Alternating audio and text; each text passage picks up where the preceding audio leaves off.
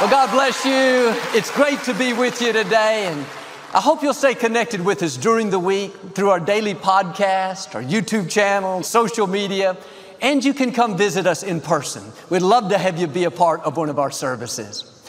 I'd like to start with something funny. And one Sunday morning, this pastor was in the pulpit preaching away when he noticed a man on the front row sound asleep. Made him so aggravated, he started preaching louder and harder. But it seemed like the louder he got, the sounder the man slept. Finally, he stopped in the middle of his message, said to the man sitting next to him, "Would you please wake that man up?" The man said, "Wake him up yourself. You put him to sleep." Say it like you mean it. This is my Bible. I am what it says I am. I have what it says I have. I can do what it says I can do. Today, I will be taught the Word of God. I boldly confess. My mind is alert. My heart is receptive. I will never be the same. In Jesus' name, God bless you. I want to talk to you today about keeping the right identity. We all face situations that contradict who God made us to be. He's put dreams in our heart. We're standing on His promises, knowing that we're blessed, strong, healthy, favored. But sometimes the circumstances say just the opposite. And it's easy to let our environment change our identity. We know God calls us a masterpiece, valuable, fearfully and wonderfully made. But when we go through unfair situations, we're not treated right, people walk away, we can lose who we are. We let those circumstances change how we see ourselves. Now we feel inferior, not attractive, nothing special. We're adapting to the environment. Or God puts a dream in our heart to take our family to a new level, to set a new standard. We know we're a difference maker. We are well able, but the doors haven't opened. The dream didn't work out. Nobody supported us. Now, instead of seeing ourselves as victorious, successful, we let the environment determine our identity. We see ourselves as limited, at a disadvantage, too many disappointments. Here's the key. Your environment doesn't change who God created you to be. God says you're blessed, you're favored, you're healthy, you're free. Everything around you may say just the opposite. This is what faith is all about. You have to dig down deep and say, I am not going to let my environment define who I am. I am who God says I am. See, maybe you're struggling in your finances. Can't seem to get ahead, stuck at that same level. If you take on that defeated, not enough mindset, you let lack and struggle become your identity, it'll keep you from rising higher. Lack may be all around you, but don't let it get in you. Don't start talking defeat. I'll never get ahead. Nobody in my family is successful. My business is not going to make it. No, in the midst of that struggle, your attitude should be, I am blessed. I am the head and not the tail. My cup runs over. What I touch will prosper and succeed. Don't let the environment define who you are. The fact is, you are blessed whether you're in a great environment or whether you're in a limited environment. Well, Joel, I thought I'd be further along.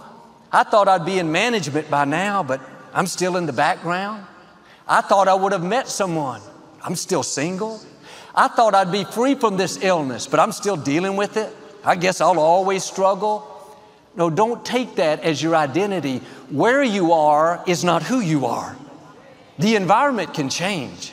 One touch of God's favor can turn things around. The real question is, are you letting the environment change you? Are you taking on the identity of what's around you?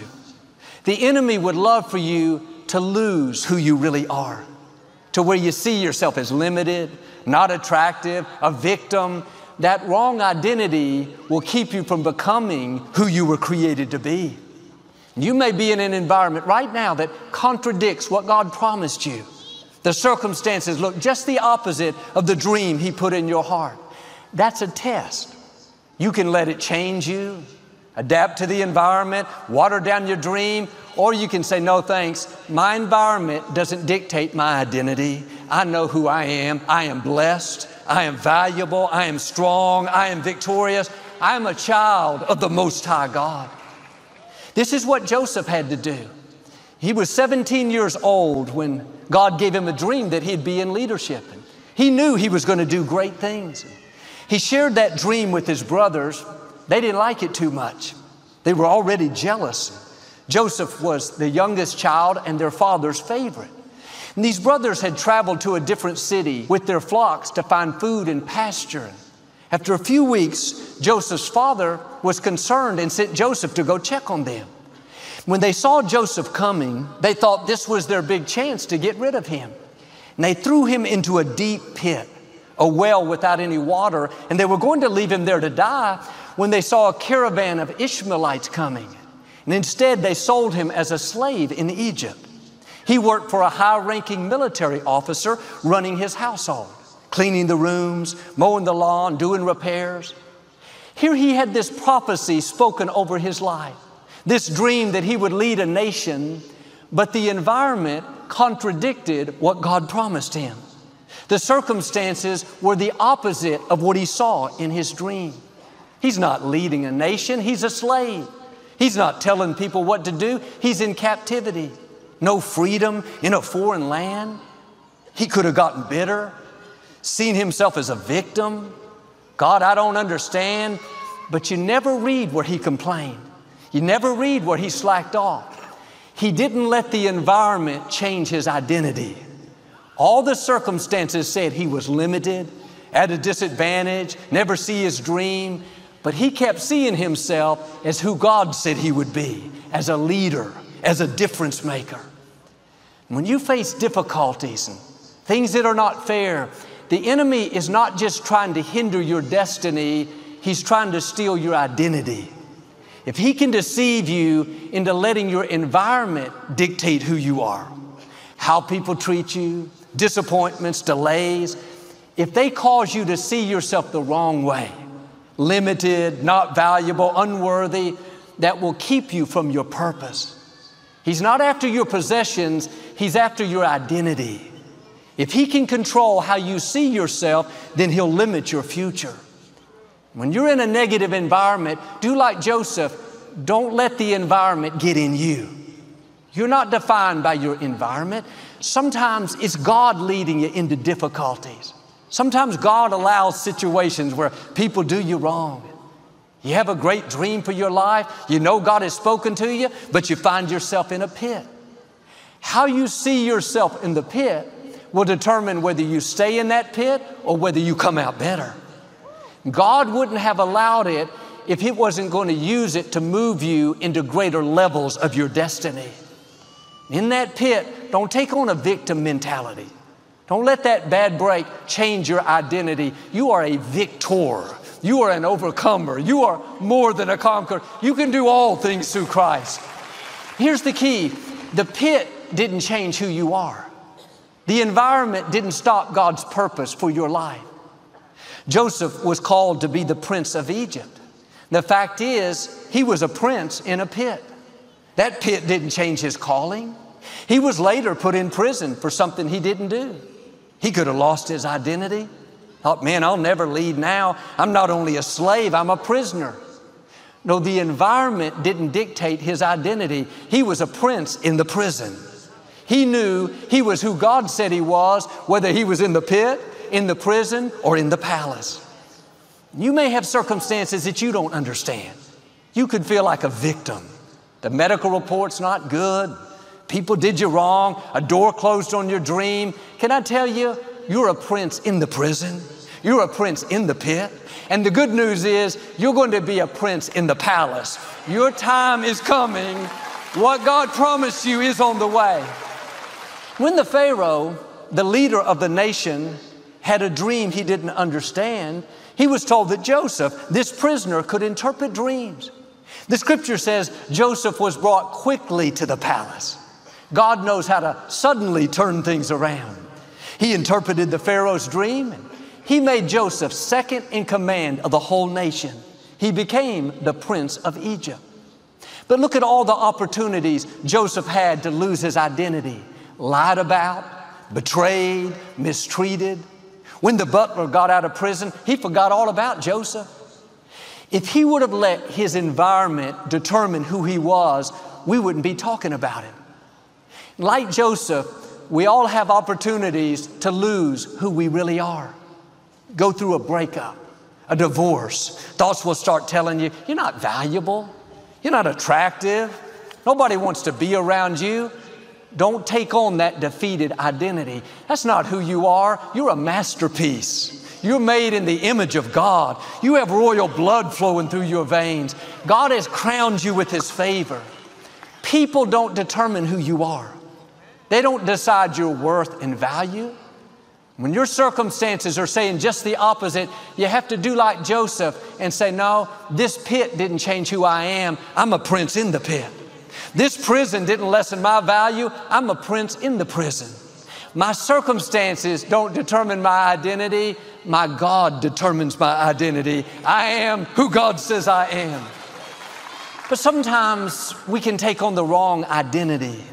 We let what's happened to us, what someone said, mistakes we've made, how we were raised, cause us to feel like a victim, not valuable. You used to have passion and believe for big things, but doors closed. And you went through setbacks. Now you've lost who you are. The good news is you can get your identity back. You need to shake off all those lies, break all those strongholds, and start seeing yourself how God sees you. You're a prince. You're a history maker. You're a barrier breaker. You are successful. You are talented. You are valuable. The dream God put in your heart is still on the way. Nothing that's happened to you has changed what God promised. The disappointments, the betrayals, the mistakes, you're still a prince. You're still victorious. You're still favored, and you're still going to become who God created you to be. I know a young woman that was raised in a very limited environment. She came from a dysfunctional family. Her father was never around, and her mother had addictions. All she had known growing up was poverty, defeat, compromise. That became her identity. She didn't know any better. She saw herself as limited, not talented, not valuable. Often we adapt to the environment and we don't even realize it. It's what we've seen modeled growing up. It's how our friends and neighbors live. That becomes how we see ourselves. At 16 years old, this young woman became pregnant. She had to drop out of school. It looked like that negative cycle would continue. She was living on welfare, in government housing, raising her son, no future to speak of. But one day someone invited her to Lakewood. She started attending week after week, and she would hear us talking about how you have seeds of greatness, and how you were created to live a victorious life. When you see yourself as God sees you, you can break barriers of the past. You can rise to new levels. As she reprogrammed her thinking, she began to take on a new identity. Instead of letting her environment dictate who she was, she started believing she was who God said she was: blessed, talented, valuable, with a bright future. She got a job at the school cafeteria, cleaning dishes, making minimum wage. While she was grateful, something on the inside said she was made for more. She could hear her destiny calling her. She didn't settle for the status quo. She went back to school and got her GED. She wasn't dissatisfied. She decided to go to college. She would work during the day and go to school at night. In 4 years, she graduated with honors. She still wasn't satisfied. She went back to school and got her master's degree. Today, she's the principal at the same school where she used to work in the cafeteria. What am I saying? Don't let your environment dictate your identity. The truth is, she was a principal when she was washing dishes. She was a leader when she was in that dysfunctional home. She just didn't know it yet. On the way to your destiny, there will be environments that contradict what God has for you. Circumstances that are just the opposite of what you know are in your heart. You know God is restoring health back to you, but the report says you're not going to get well. You know you're going to start that business, but no doors are opening. You know you're going to meet the right person, but there's no sign of it. It's tempting to let what's not happening define who you are. I guess I'll always be lonely. I'll never get healthy again. I'll never be successful. Don't let that environment determine your identity. Those circumstances don't define you. Like this young woman, there are things in you that you haven't discovered yet. Your time is coming. The Pharaoh is going to call. The doors are going to open. What God promised you is still on the schedule. Now, don't get talked out of who you know you are.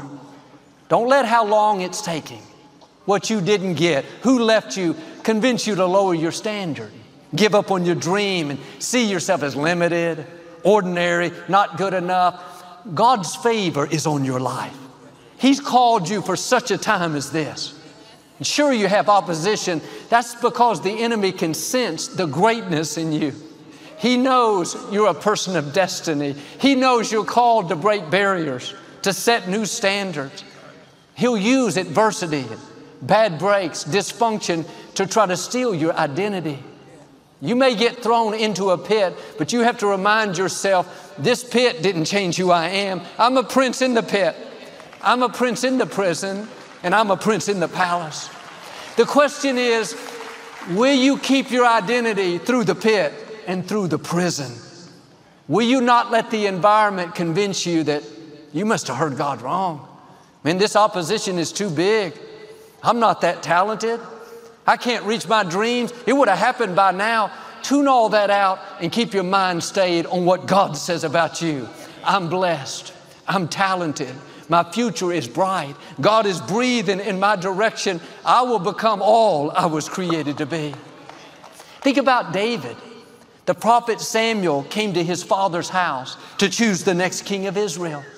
He saw David's 7 older brothers, but he passed over all of them and he chose David. It was an amazing moment. David, the least likely one. His brothers were bigger, stronger, more experienced, but Samuel poured the oil on David. He was anointed the next king. What's interesting is David didn't go to the palace. He went back to the shepherd's fields. He was out there week after week, month after month. He knew he was a king. He felt the oil running down his head. He heard the prophet declare it, but his circumstances said just the opposite. He was still out taking care of sheep, shoveling their waste, finding their food. I can imagine him at night, alone, no one to talk to, thinking, maybe I'm not a king. Maybe Samuel was wrong. If I was going to do great things, why am I still stuck out here? The enemy knows if he can steal your identity, convince you that you're not who God says you are, then he can keep you from your destiny. David's environment didn't line up with the prophecy spoken over him. He had no one to lead, no one that looked up to him, no influence. But David understood this principle. My environment doesn't define who I am. My God defines who I am. God says I'm a king, so I'm going to have a king mentality. David led those sheep with excellence. He used his slingshot to protect those animals like he was protecting God's people. Others passing by didn't pay any attention. It's just that shepherd boy, no big deal. What they didn't know was he was a king in the shepherd's fields. His time was coming. One day he defeated Goliath and he was thrust into favor and influence that he had never seen. He became who God said he was. Don't let your environment talk you out of what God promised you. Keep seeing yourself as a king even though you're in the shepherd's fields right now. That's just a season. Keep seeing yourself as a principal even though you may be washing dishes. See yourself as a prince even though you find yourself in a pit. Where you are is not who you are. Don't get bitter over a temporary season. Don't lose your identity over something that's going to change. This is where some people miss God's best. They get discouraged and they allow it to change who they are. I'll never step into leadership. I'll never expand my business. Never see my family restored. I'm in a pit. You're right where Joseph was. I'm stuck at this same position. You're right where David was.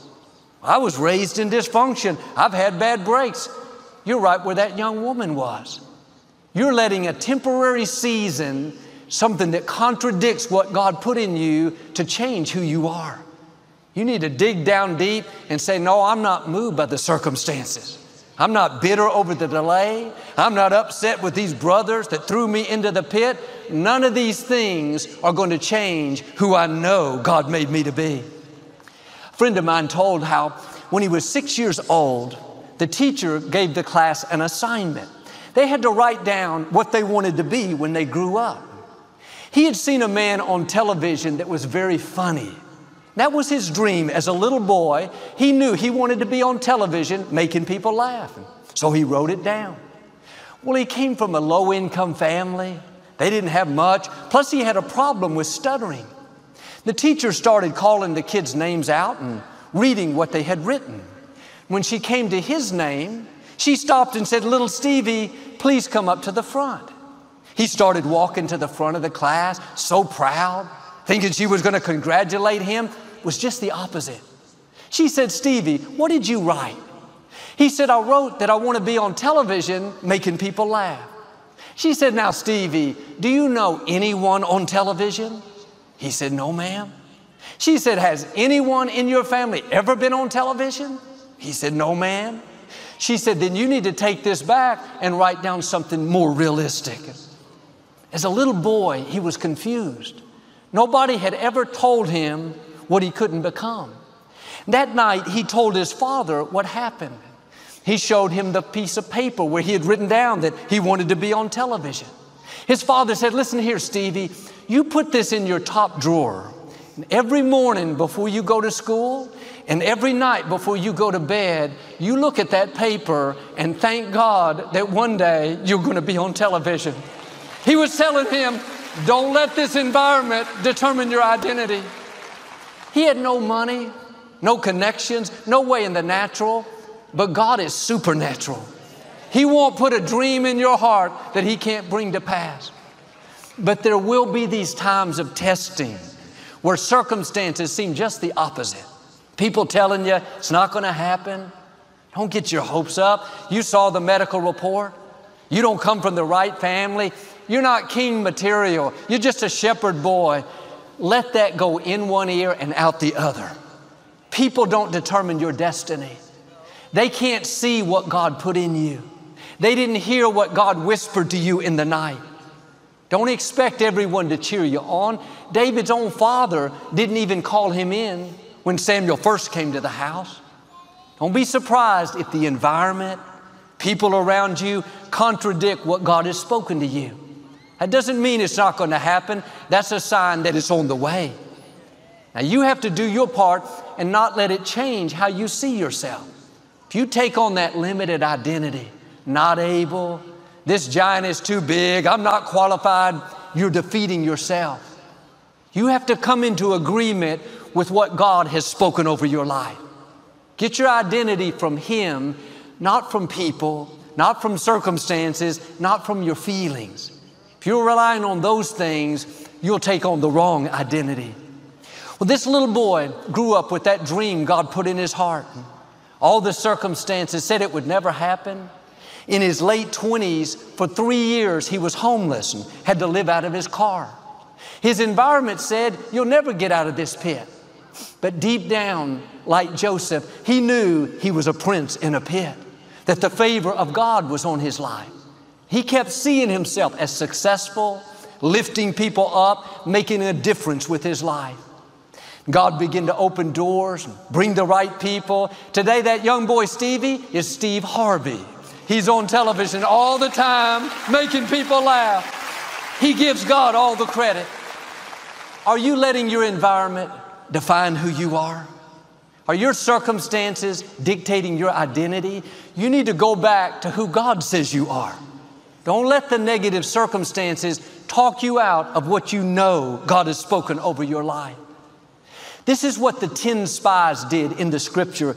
Moses sent them in to spy out the promised land. And after 40 days, they came back and said, Moses, we don't have a chance. The people are huge. We felt like grasshoppers compared to them. Notice how they saw themselves. We're just grasshoppers. We're weak. We're defeated. Of all the analogies they could have come up with, they used a little insect, a little bug that hops around. They could have at least said, we're like a gerbil, we're like a rabbit, we're like a goat. What's amazing is these 10 spies were the cream of the crop. They were warriors. They were skilled and strong. On top of that, they had seen God part the Red Sea, bring water out of a rock, send manna each morning. But they made the mistake of letting their environment determine their identity. Because they saw themselves as a grasshopper, weak, defeated, not able to, they never did go into the promised land. Don't let that be you. What you're up against may look impossible. The sickness, the dream, the family trouble. It's easy to take on that grasshopper mentality. Water down your dreams. It's not meant to be. God wouldn't have allowed it if you weren't well able. There is a king in you. There is a prince in you. There's a principle in you. On your own, you may not be able to defeat it, but you're not on your own. The Most High God is breathing on your life. At the appointed time, Pharaoh will call. At the appointed time, the giant will fall. The door will open. Healing will come. That child will turn around. Well, Joel, my circumstances look just the opposite. You're right where you're supposed to be. The environment is trying to convince you to change who you are. Don't fall into that trap. You are blessed. You are favored. You are healthy. You are valuable. You are strong. You are victorious. I believe and declare, like Joseph, you're coming out of any pit, any defeat, any sickness, any addiction, into the palace, into freedom, abundance, wholeness. Like David, out of any shepherd's fields, into leadership, influence, resources. Chains are breaking right now. Strongholds are coming down. New doors are opening. The fullness of your destiny in Jesus' name. And if you receive it, can you say amen? I'd like to give you an opportunity to make Jesus the Lord of your life. Would you pray with me? Just say, Lord Jesus, I repent of my sins. Come into my heart. I make you my Lord and Savior. If you prayed that simple prayer, we believe you got born again. We'd love to send you some information on your new walk with the Lord. You can text the number on the screen or go to the website. But I hope you'll get into a good Bible-based church and keep God first place.